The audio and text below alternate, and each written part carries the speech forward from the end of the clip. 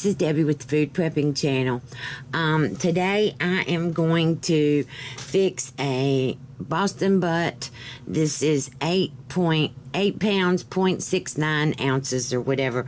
So, and what I'm doing is I'm going to cook this in my crock pot. I've got a certain way that I'm going to do it, and I always like to get trim the big things of fat off of it or whatever, and I'm getting as much as I can off with this knife, but I really don't have a knife that is sharp enough. I've got my more expensive knives, but they're still not sharp enough to get this fat off this, and I just don't like cooking it with it or whatever. And also I'm going to get this off, and then I'm going to put some spices and all in it, and I'm going to put it in the crock pot, and I'll bring you back when I get to that point. Okay, I'm back. Alright, so this is what I'm going to put on it. I've got it turned upside down because I'm going to put all the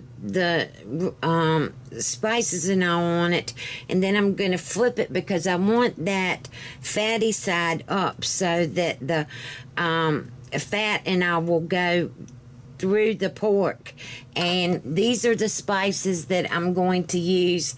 You can use whatever you want. These are the ones that I'm using. I've got Pit Boss Hickory Bacon. I've got Sazon. You can see that. I've got Applewood Rub. This is Grill Mates Applewood Rub. And then I've got Weber Steak and Chop.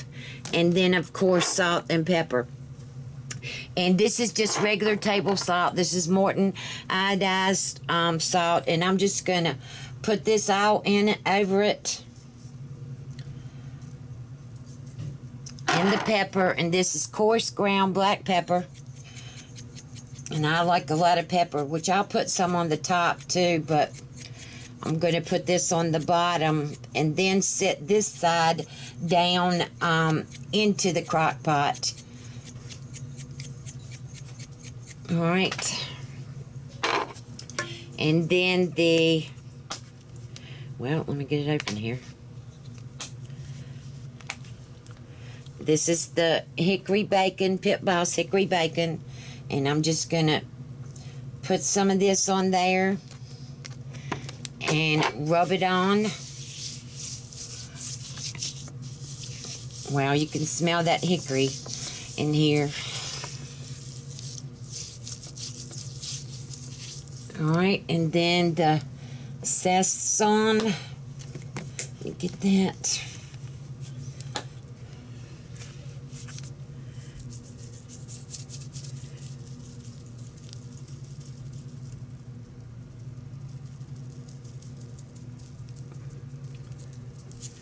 Alright, rub this on.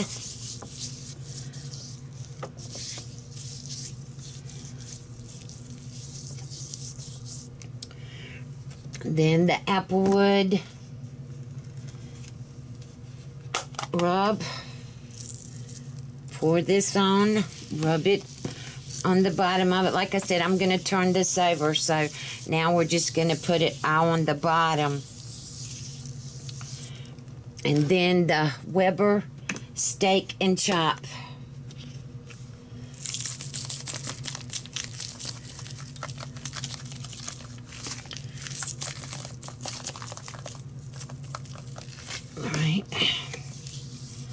And then I'm going to put it in my pot right here, and I'll bring you back and we'll do the other side.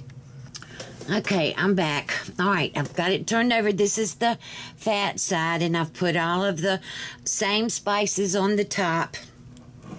And I am using, I don't know if you can see this or not, I am using organic apple cider vinegar because I want this, I'm going to pull it, and I like Carolina barbecue.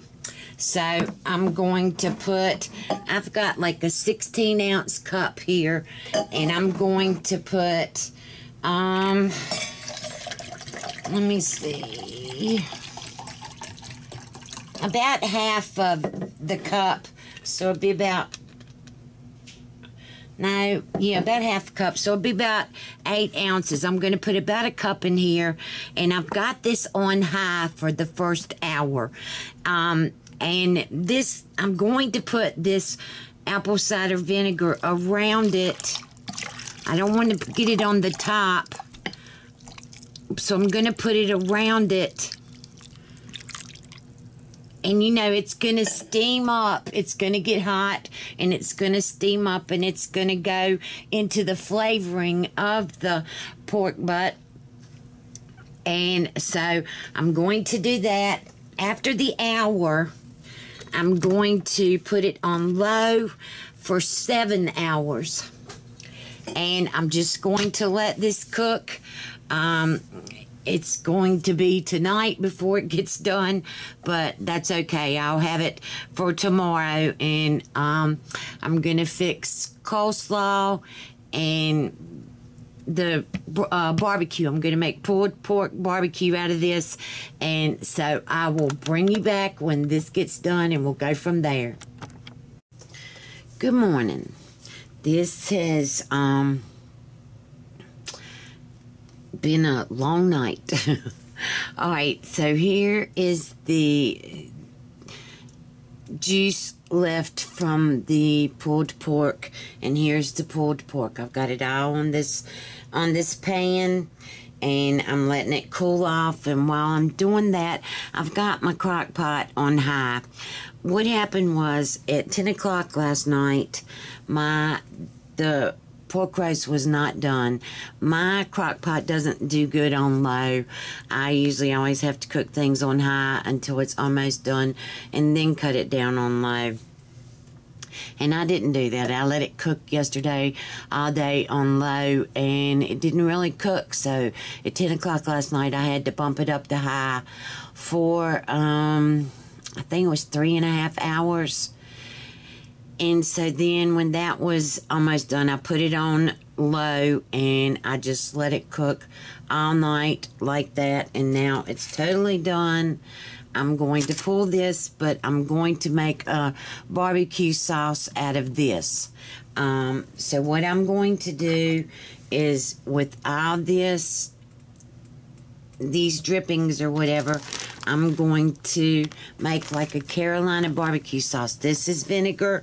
It's got a lot of vinegar in it, so I'm putting like 3 tablespoons of brown sugar in here. All right, there's 2, and here's 3.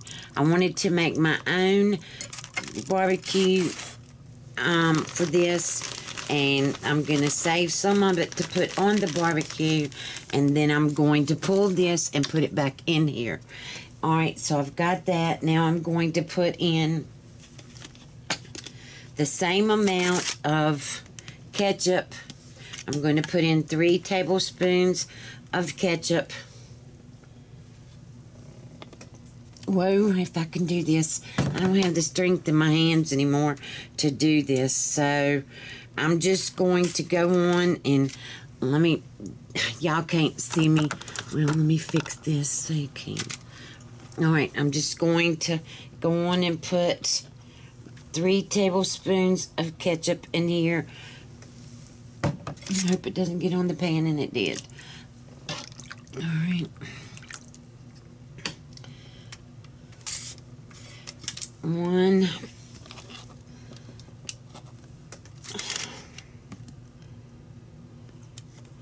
2,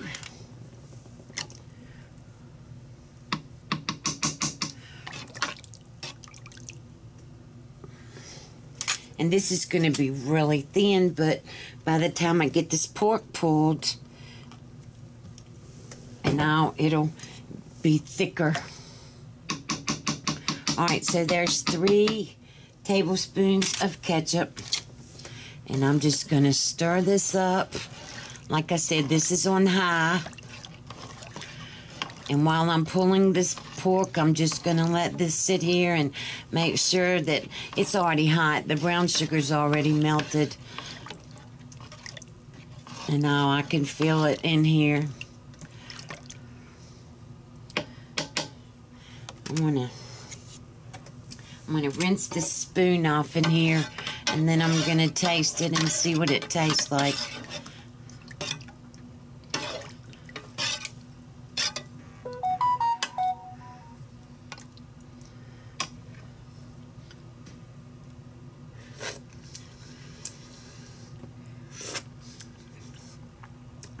Oh, that is going to be so good. Oh my gosh, that's going to be amazing. All right, so I'm going to pull this pork. I'm going to fill this cup up with the barbecue sauce, and then I'm going to put the pulled pork back in here. And I'll bring you back and show you. I got to tell you, this, I don't even have this in the barbecue sauce yet, and I've tasted it, and it is amazing. It's got that tangy taste from the vinegar. Oh, gosh, it's going to be so good. All right, I just wanted to bring you back and let you know this is going to be amazing. So I'll bring you back later. I'm going to pull this now, put it back in the crock pot. Let it sit on low for a couple hours, and then we're going to have a barbecue. So I'll talk to you later. Okay, I'm back. I'm just going to go on and end the video here. You can see that here is all the beef in here. There was barely any fat. I'll show you here. There's the fat right there, and there's the bone. And if you hear the dog squealing and yelping, it's the woman upstairs. I guess she's left the dog alone in the... Oh, my God. It's just a puppy, and it's driving me crazy. Anyway, here is the pulled pork. This is enough to feed the farm hands down at the farm. And I'm going to taste it on bread for you. I've fixed me a little sandwich here.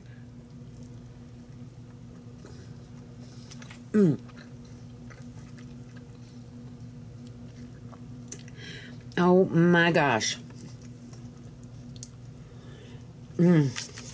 Yes, this would be better with coleslaw, but it is delicious. Oh, and I got it. I pushed it down in here and got some of that sauce on it.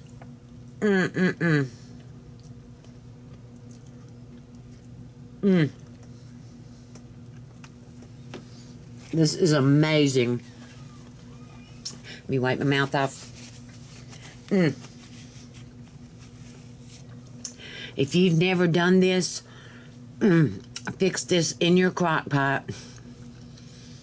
You can use whatever spices you want, but I'm telling you what, that hickory bacon, the Pit Boss, Walmart did have it. I'm not sure if they still have it or not. That's where I got it.